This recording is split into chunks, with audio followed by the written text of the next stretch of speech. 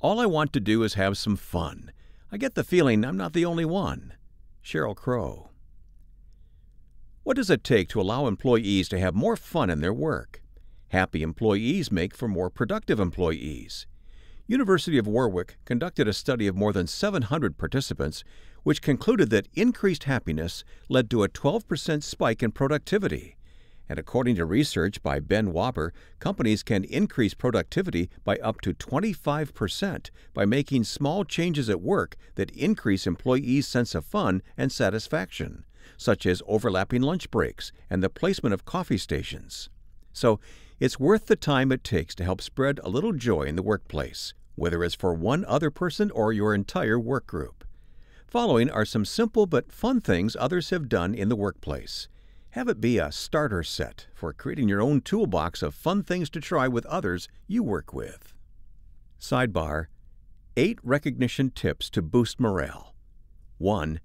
Give genuine thank yous in person, by handwritten note, email, or social app. 2. Give full attention and make eye contact when you praise them. 3. Have a spontaneous celebration. 4. Announce employee accomplishments to the entire company. 5.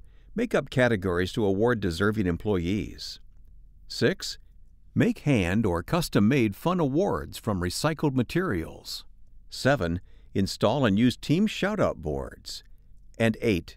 Give gift cards for things they really value.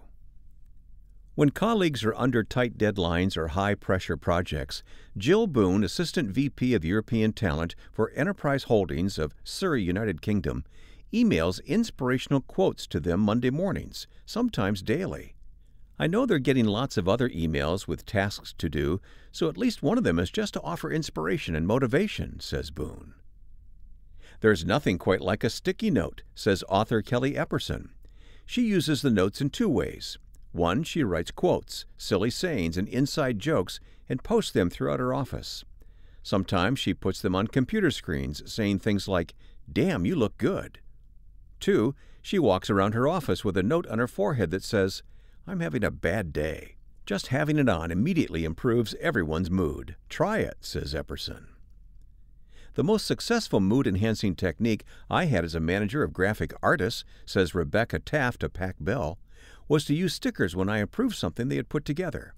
Foregoing the usual great job types or ones used in grade schools, Taft gave seasonal stickers.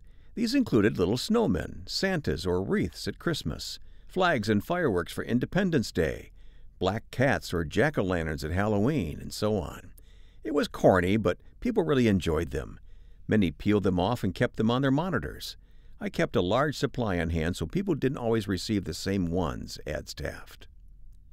Donna Gintz, an instructional designer in the Phoenix, Arizona office of the Department of Economic Security, uses the Blue Mountain app to send online greeting cards for any occasion to colleagues. She also creates videos and inserts funny images. Everyone loves jokes. A member of the advertising department at Business First in Louisville, Kentucky, encouraged her department to broadcast daily jokes, motivational messages, success stories, anything to help people most enjoy their work. Sidebar: 4 steps to telling great jokes. 1. Set the context. 2. Only give information that's necessary. Less is more. 3. Pause, then deliver unexpected punchline. And 4.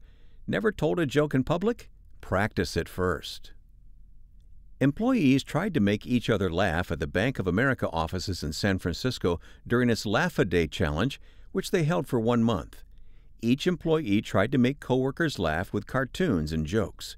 Winners received T-shirts and books that showcase the best jokes and cartoons.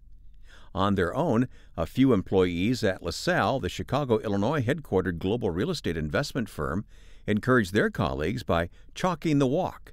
They visited the homes of coworkers living nearby and wrote positive messages on the sidewalks with colored chalk.